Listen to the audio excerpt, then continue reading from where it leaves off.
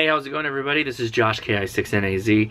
I get asked a ton of questions via email, on Facebook, on Discord, and they're things like, what radio should I get? I'm thinking about this antenna.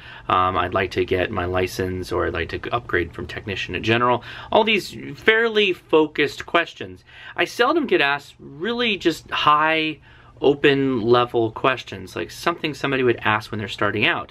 So I went on Discord and I asked everybody, tell me a question that you had when you were starting out with radio that you ended up getting answered, but for a while you held on to it, just like, hey, what is all this about?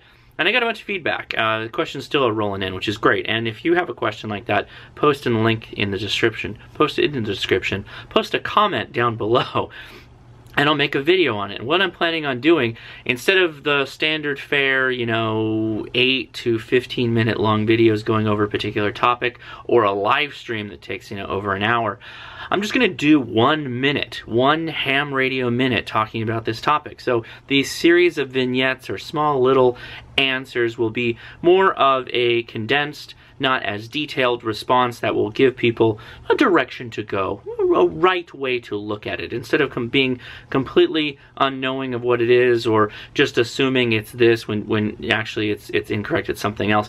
Maybe this will just point you in the right direction, so at least you'll know where to go in case you want to Google it or get some more info. So, without further ado, let's get started.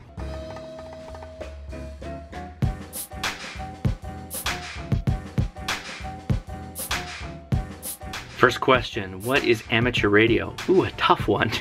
At least to do in 1 minute. Let's see if I can do it. The word amateur means non-professional, meaning we're not getting paid. But we're still governed based off the FCC in the United States. Other countries have their own versions of it. We take a test when we have the license.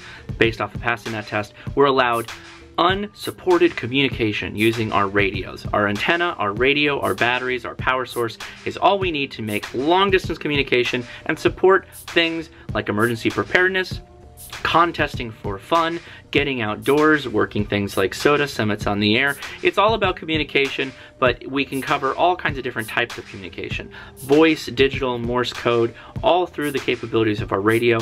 And there's a service and hobby aspect to it. Service in that we're prepared for emergencies to route traffic, and hobby in the sense that we learn and grow our technological understanding of RF, both from building radios, repairing radios, or just enjoying how they work and understanding how they function. So that's amateur radio in a nutshell. It'll give you something to start with. Hope that covers it.